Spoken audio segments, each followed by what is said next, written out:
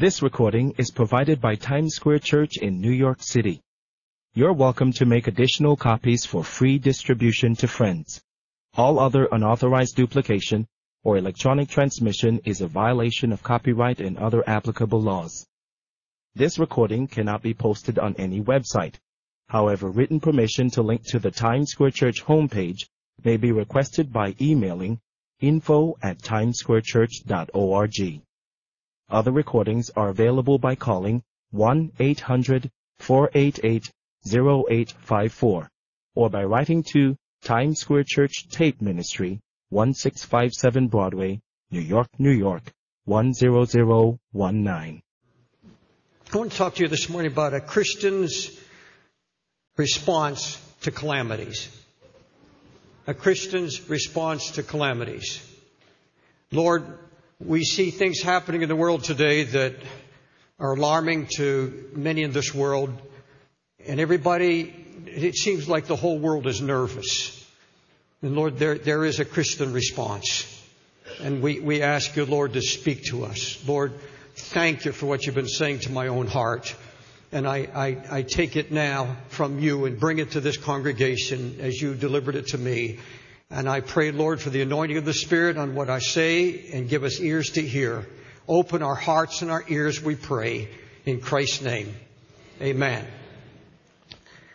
I was listening to the radio in the car the other day, and a national call-in program had 2 hours dedicated to the book of Revelation. And the question asked by the host was, do you believe that this is the end? Do you believe that God is judging the nations for their sins? Now, this was a secular host. It wasn't a Christian program. And most of the callers that called in, and I was amazed, most of them said, this is God. This is divine intervention. And even the secularists that were calling in said, this is beyond comprehension. My wife went to the hairdresser and everybody in the place is talking about the book of Revelation. Is this the book of Revelations being fulfilled? And everywhere you go, you hear it now. You hear it in the secular press. There's something happening. Is God speaking? Is God judging the nations? Think of the calamities of the past few years, beginning with 9/11, when the Twin Towers were attacked in Washington, D.C., the Pentagon, and the fear that came upon this nation, attacked for the first time in our history for hundreds of years. I'm going over this past week of some of the calamities that have come. Massive hurricanes in Florida, over $20 billion worth of damage, and hundreds homeless. A tsunami strikes in Indonesia and Sri Lanka, and hundreds of thousands were killed and millions were homeless.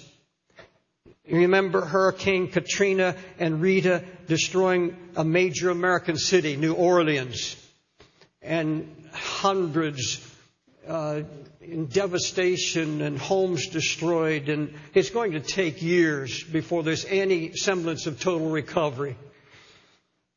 Then the massive earthquake in Pakistan, 7.6, the deadliest in modern history, 80,000 dead so far. And I think they said now 2 million homeless. 2 million homeless. Then International Health Organization around the world is warning us now, of all things, the deadly flu pandemic, HSNI, a deadly bird flu strain, and if it mutates, it can kill 2 million. They're prophesying 2 million here in America and untold millions around the world. And they say if we started now with a flu vaccine, it would take 9 months after it strikes. And they fear that it's mutating, and that's the bird flu has now, the avian flu has spread to Romania and to Turkey and to Russia. And now they're warning us. Well, these are not preachers warning, these are scientists warning. And I listen to some of these scientists, and really a fearful thing that they're prophesying, a pandemic that would sweep the world, and worse than the flu epidemic in 1918 that killed over 1 million people here in the United States in 6 months. and tens of millions around the world, and they say that was nothing compared to what is coming. Now, I'm not trying to scare you, because I'm going to take you someplace else in just a minute, so don't. Zimbabwe. Catholic Archbishop Nkumbi, a Catholic bishop, warns that in the next 4 months, 200,000 will die of starvation in what was Rhodesia, Pastor Neil's home state, home nation. And now Mugabe has bulldozed 700,000 people who were poor, and bulldozed their hovels and their shacks, bulldozed them to the ground, and the people are starving. 200,000 will die, the bishop said, within the next 4 months. And 700,000 people homeless. 7,000 people a week dying of AIDS in that country. And they say it's going to get worse. And now we've got a hurricane hidden. It is just now absolutely devastated Mexican Yucatan Peninsula, and Cancun is in destruction. And we don't even know yet the destruction that has taken place there. And now again heading for Florida. And yesterday they announced that there are 40 nations now with terrorist cells in them, threatening those nations with terror. 40 nations. Now, as a believer, what do you think about all of this? As a believer, what comes to your mind? Is this what Jesus said would happen, that men's hearts would begin to fail them for fear of watching those things coming on the earth? Has that come to your mind? If we believe the Bible is God's eternal word, then this is what you have to believe. I'm quoting to you now from 2 Peter 2, 4-6. If God saved not the angels that sinned, but cast them down to hell, and spared not the old world, bringing in the flood upon the world of the ungodly. Who brought in the flood?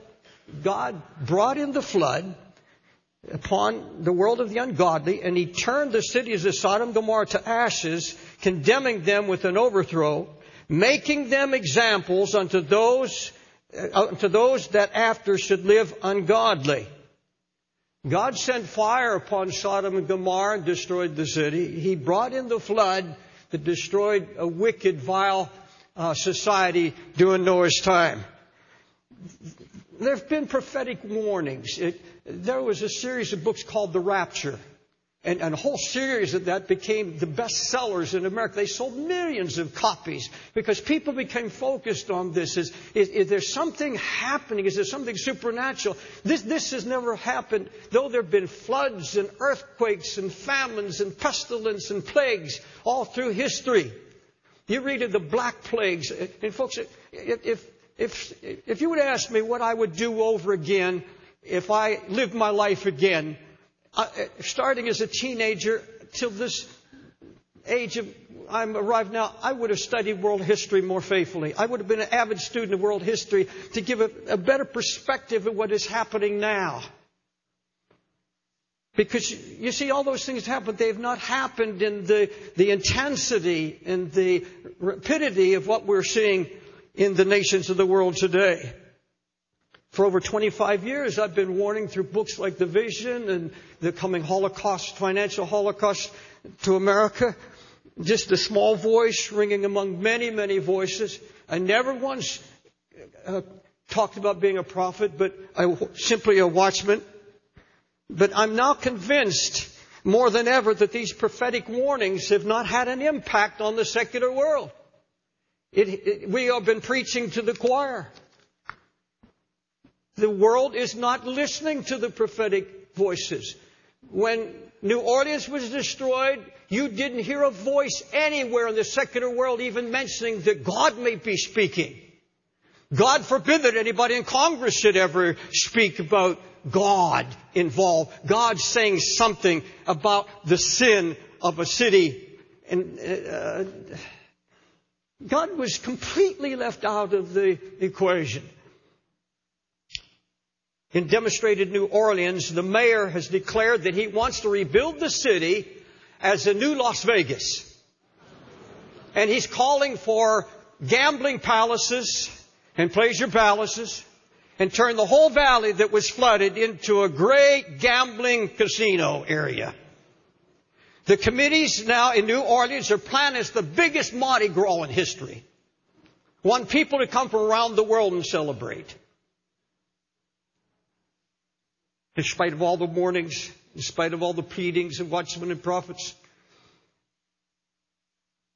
Thank God for those that turn to the Lord, because many Christians, among them those from this church, and flocked into the troubled areas and set up tents and set up areas to help and aid the evacuees. And we thank God for those. But there was such a small number compared to the hundreds of thousands that were evacuees fleeing the city.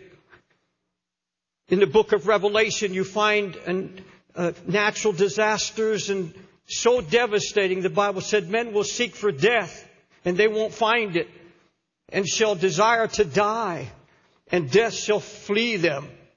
And you go to the book of Revelation, the 14th chapter, and you see God, it says God was pouring out the wine of His wrath upon the nations.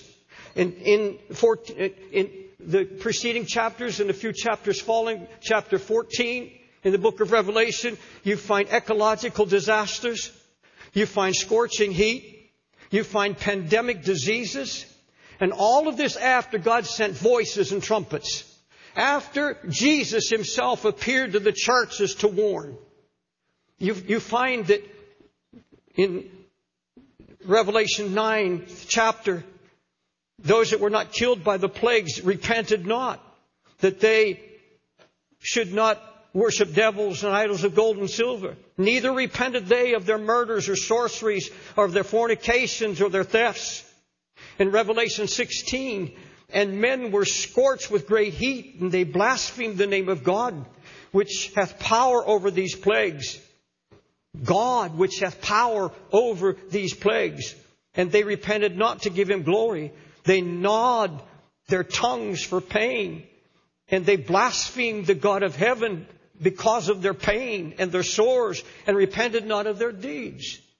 You see calamities on all sides, and rather than see God or even turn to God and repent while there was time and while they still had an invitation, they shook their fist at God, chewed their tongues with pain.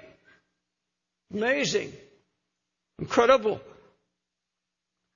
If the secular world and the ungodly world is not moved by these prophecies and by these warnings, then why warn?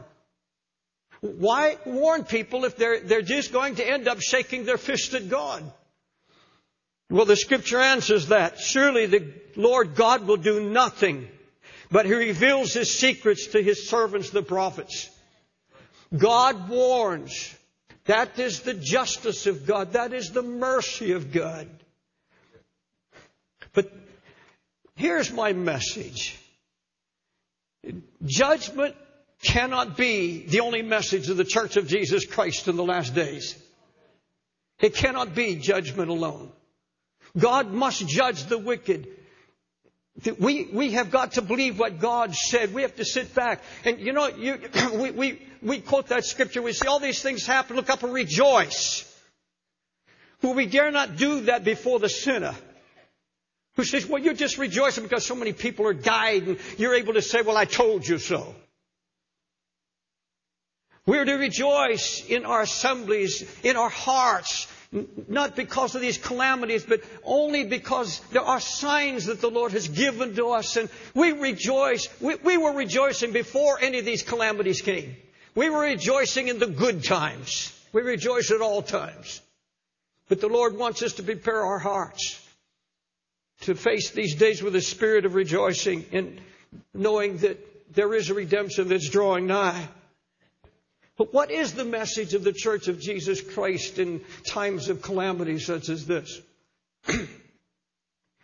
If all we can say to the world is that the end has come, judgment is here, this is God judging the world of sin for sin. If that's the only message we have, we take away the hope of the sinner. We take away his hope because he's going to come back to us. The sinner will come back and say, all right, if this is the end of the world, If time is over, if God's judging, then let's go out stoned. Let's all get drunk. Let's all get high. Because there's no hope. We're all going to die. We're all going to hell. And then we take away the hope.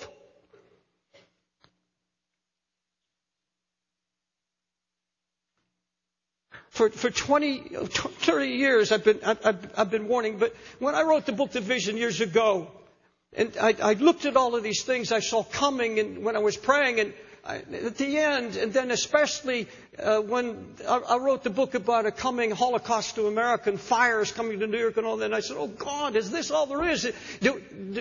Am I going to spend my life just warning? And the Holy Spirit made me a promise. I was in a country road in New Jersey, and I was walking, I was weeping, I was leaning over a wooden fence, my heart breaking, and God said, I want to tell you, because you've been faithful, when these things begin to happen, you're going to be a messenger of hope. You're going to preach good news. You're going to preach life. While others are worried and nervous, and others are now prophesying after the fact, He said, you and others like you, all the preachers who've been warning, they're going to turn and they're going to preach hope and mercy and grace and redemption.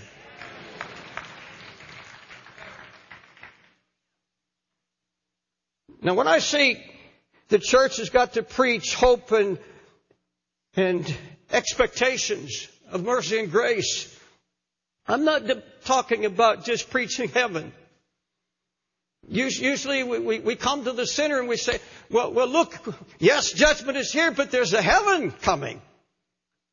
If you'll just repent, you can get out of this mess. You don't have to go through this. You don't have to suffer. And you see, the hope of heaven is for the Christian. It's for the believer. It's not the hope of the sinner. The hope of the believer is the coming of Jesus Christ. Now, folks, I believe in heaven. I preach heaven. I'm exhilarated at the thought of being in paradise with Christ for eternity. But you see, the world is not thinking that. They're not saying, you come to them and say, well, think of eternity, think of heaven. They'll say to you, look, I'm trying to get through the day.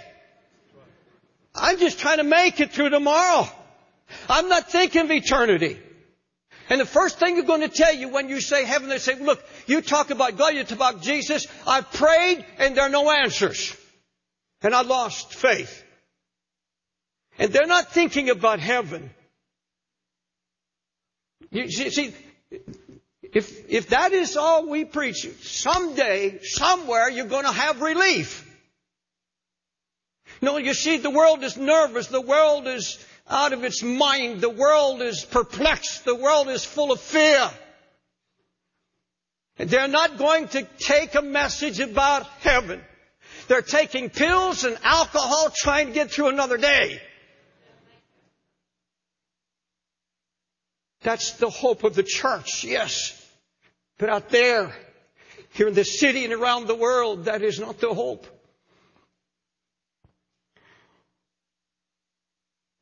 How do I preach hope, then, to this lost world? I'll tell you, honestly, I have no more pat answers. And honestly, I'm kind of tired of telling a congregation or people or writing about it or preaching about it, here's what the church has to do. Or here's what you need to do. Or here's the secret of really getting relief. I don't have any more secrets. All I can tell you is what God's speaking to me and how God is showing me how to bring hope to the hopeless in a time of calamity. When I think of all the books and all the sermons that have been preached, even my own, had so little impact upon the seculars. So little impact. The truth is, people have lost hope because they've lost their faith. And let me tell you how they lost it. They were looking for hope, and so they went to the only place that they thought they could find it, in the house of God. They came to the Church of Jesus Christ looking for faith, looking for something that they could lay hold of, because you see, people have given up on faith. There's shipwrecked faith all over the world now, and people have lost that faith. They have prayed prayers. They wanted God to be a fix-it God, and because God didn't fix it for them, they weren't seeking God for who God was. They just wanted to get it fixed up. And God said that's not enough. And so they've given up. They've given up their faith. And so they look at the church. They look for somebody that they could look to, who in their trials and in their hardship, and when all is sinking and everything is shaking, that they have a solid, anchored faith. And they come to the Church of Jesus Christ and they see shipwreck so often. They see Christians who have a reputation for being men and women of faith, who preach faith, who talk faith, who are caving in and giving up in their crisis time.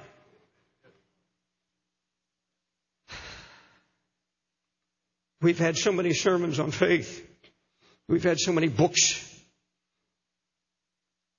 In a nervous society, and that's what a newscaster called it yesterday or day before on the radio. He said, we are in a very nervous society now.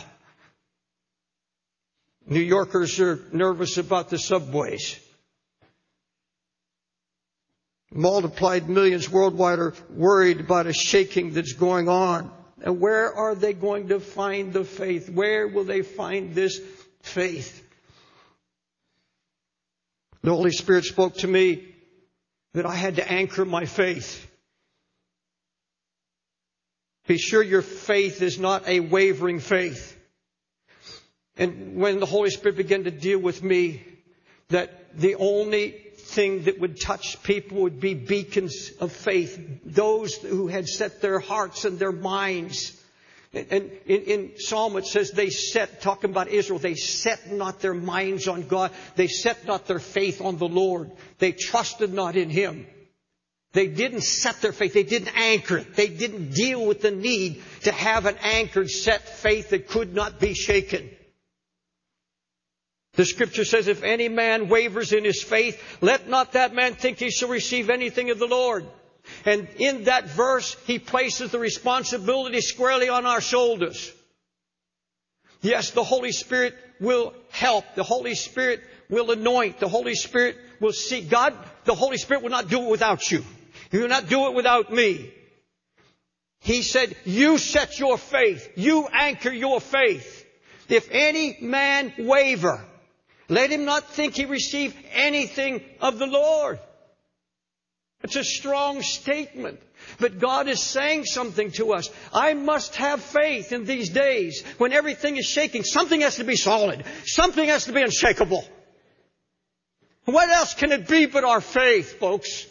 What else can it be?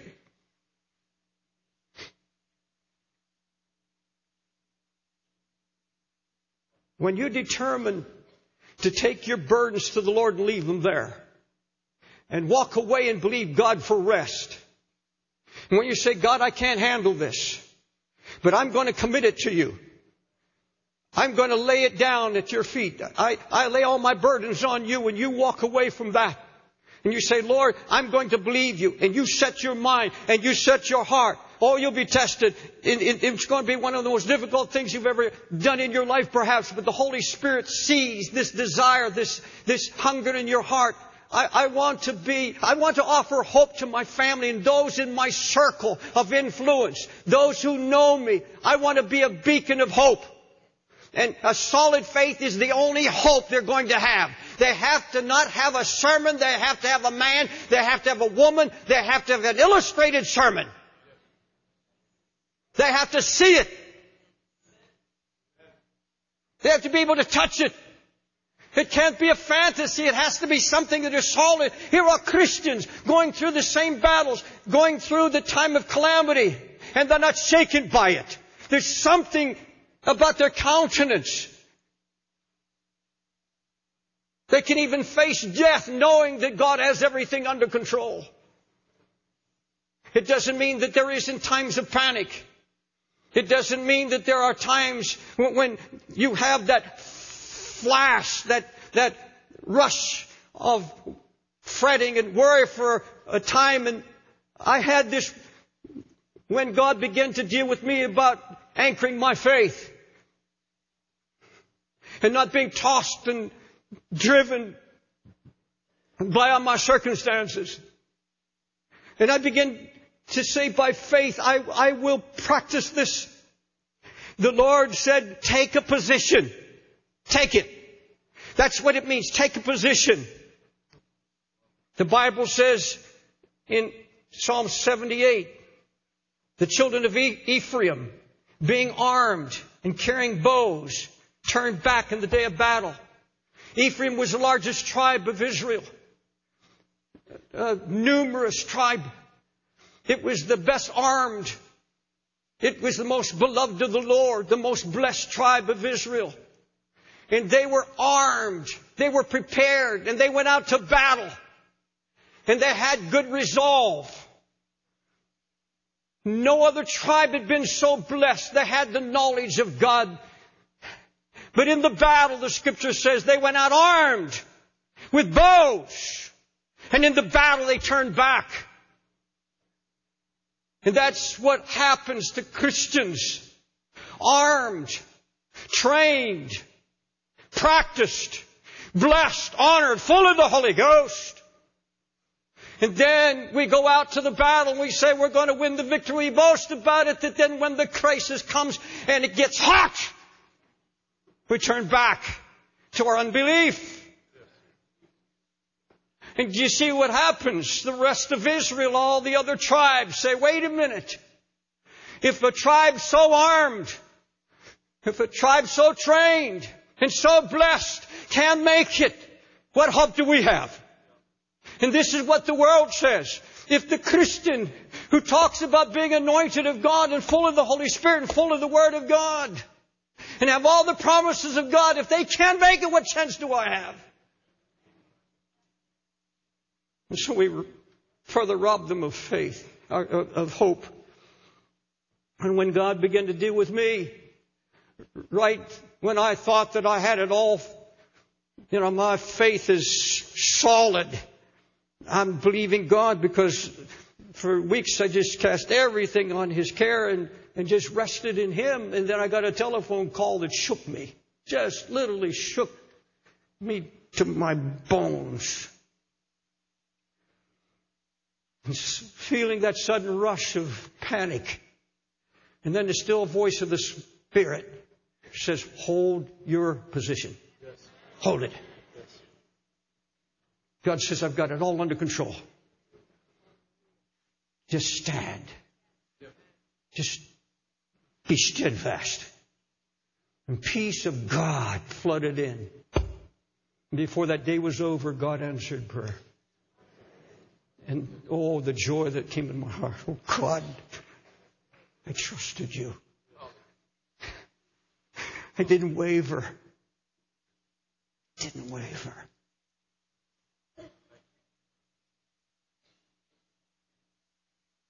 Ephraim questioned God's faithfulness.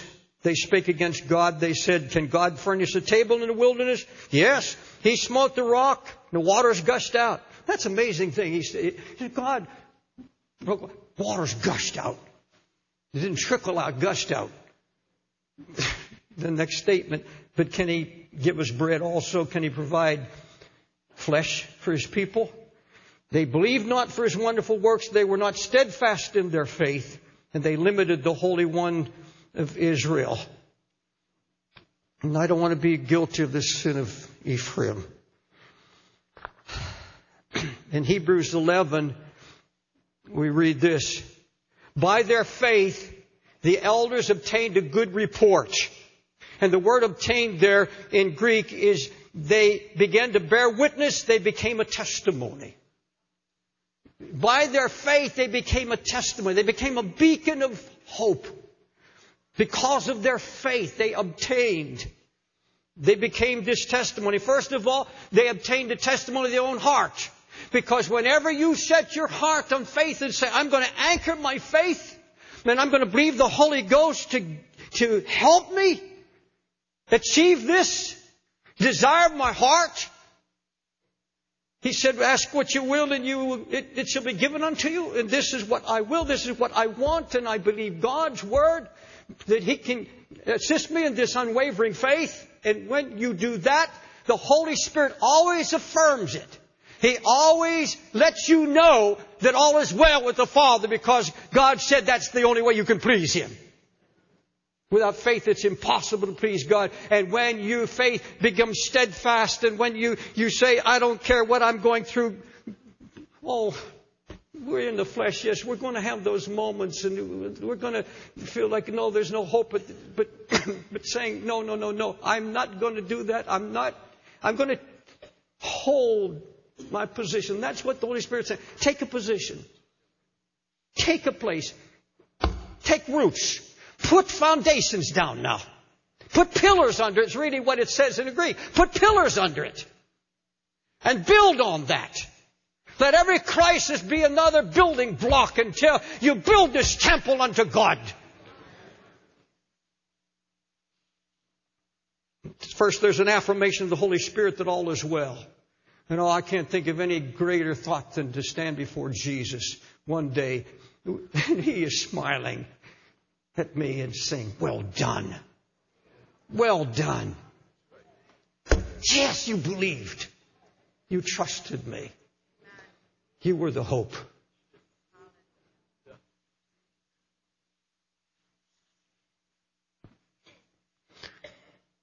Can I take it just a little further?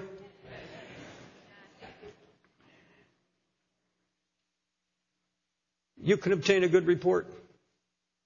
And when you obtain that good report, you become the hope that I'm talking about. I've got a final word. A word for those who want this unwavering faith and you want to seek it. The Bible said you have need of patience. You have need of patience. Let me read what the Scripture says for you. You have need of patience that after you've done the will of the Father, that you might receive the promise. I've always said, you've heard me say from this pulpit, the hardest part of faith is the last half hour.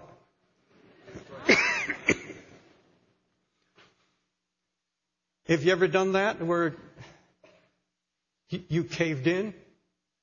You begin to waver. You begin to doubt. Especially if you're a parent, you've got children.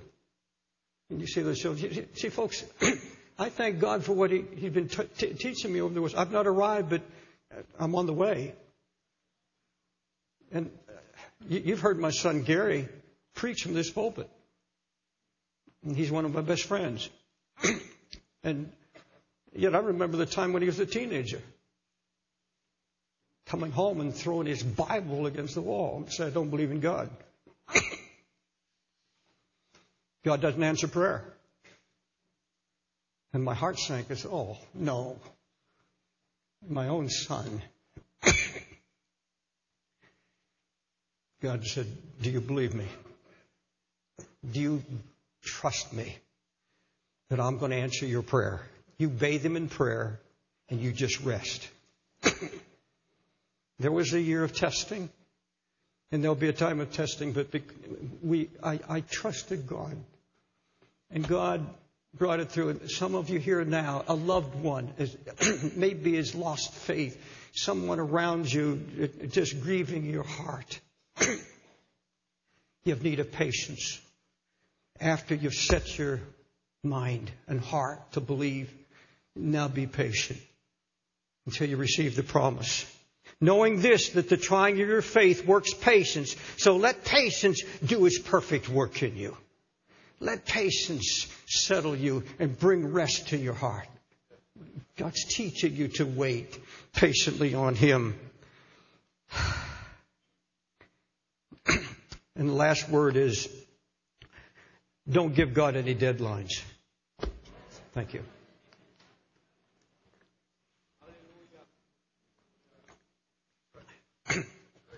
Don't give God deadlines. You trust Him in His time and His way.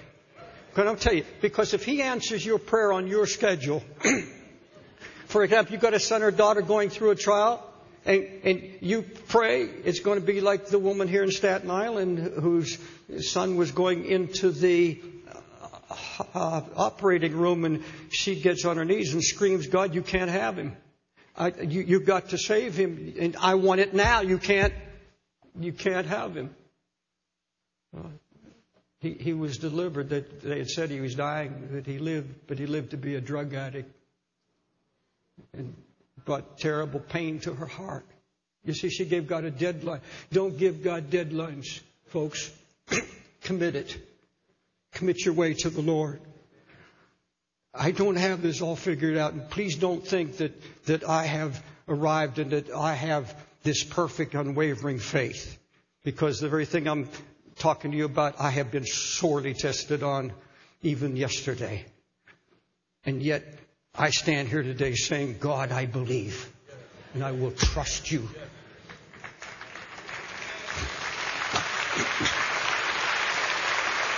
Let's stand.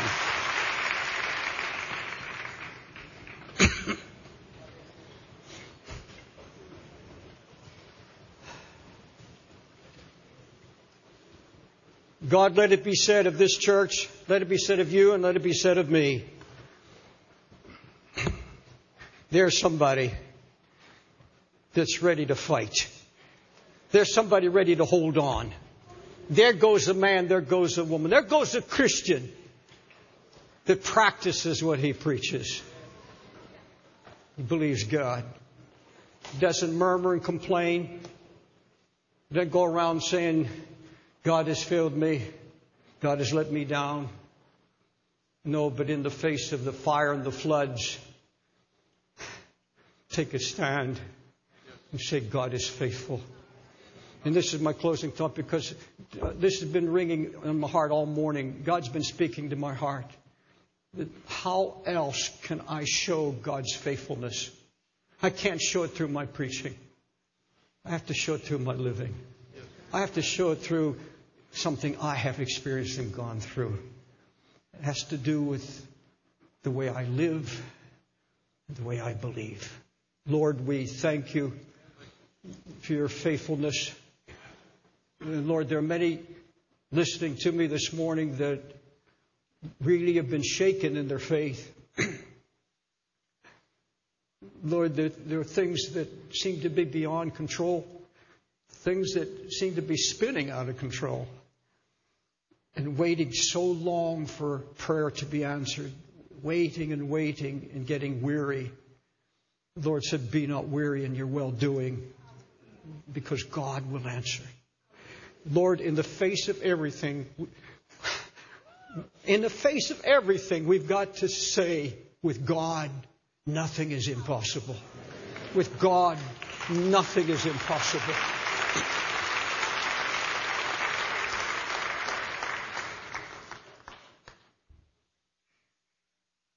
Lord, encourage our hearts. We're not afraid. But Lord, we want to reach this world now. This is the best time in history to ever reach a lost world. Never have doors been so open, because hearts have been so stirred. Lord, you're doing something supernatural. Let us see it and bring hope to us. Lord, I am full of hope. I am full of of anticipation of what you're going to do through this body and through other Christians around the world in the days ahead. Thank you, Jesus. If you're here this morning and you're, I don't have anything special. But if you need prayer, you said, Pastor David, I'm really, something you said this morning was meant for me. God spoke to my heart. And you need prayer. Or your faith is shaken. Or maybe you have slipped away from God. Your heart's grown cold, or you're just weary. I'm not saying you come up here saying that, well, I'm about to give up. But you've been going through it very, very severely. You need prayer. The altars are open for you to come. And in the annex, just stand between the screens so you won't block the view. And the prayer I'll pray in just a moment will be for you also. And we'll believe the Lord to touch you before you walk out of this building. If you've been plagued by unbelief especially, just been plagued by it, the enemy just comes and floods you with evil thoughts unbelief and fear. The Lord can deliver you. He's ready to deliver you. Come, as they sing. Do you remember what Jesus said? When I return, will I find faith on the earth? That suggests to me that most of the world's going to be in unbelief. But God has a people. And I want to tell you something. I was reading Isaiah yesterday where it's very clear from the prophet Isaiah that even after calamities, first of all, he works with goodness. The goodness of God leads to repentance. And then He allows or even brings, according to His mind and will, these great times of testing and then we see calamities. But then after that, when the Bible said God's heart melts in the time of calamities, and then He comes finally before the last day with another wave of goodness. And that's where we're at now, with goodness. And the Lord's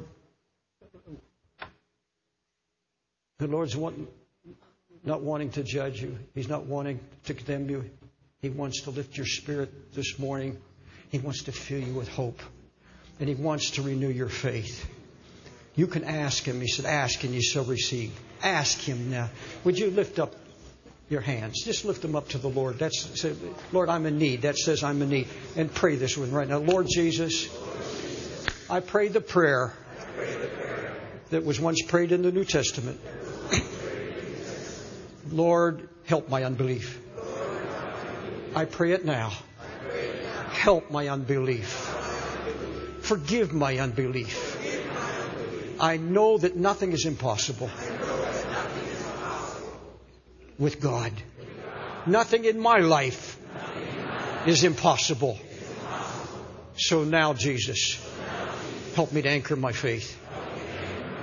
Cleanse me. Lord, I trust You. Now help me, Holy Spirit, to walk in that and give me roots. Give me Your faith. In Jesus' name. Now I want to pray for you. Father, I speak now the word of faith to those that came to this service this morning very weary in their spirit and very tired of the battle. And they've been asking You, Lord, when does this end? When do I have a time of rest and peace? But Lord, that rest and that peace is in You. It is here in our inner man. If we would just turn to You inside and say, You abide, Holy Spirit. You are here to comfort me. You're here to give me faith. You're here to touch me. Lord, do it now. Lift the burden. Will you cast everything on the Lord right now? I mean, do what Jesus said. There's an old song we sing. Take your burdens to the Lord and leave them there. Leave them there. There's another you may not believe. Every burden becomes a blessing when I know my Lord is near. Every burden becomes a blessing when I know my Lord is near. Thank You, Jesus. We give You praise. We give You thanks. This is the conclusion of the message.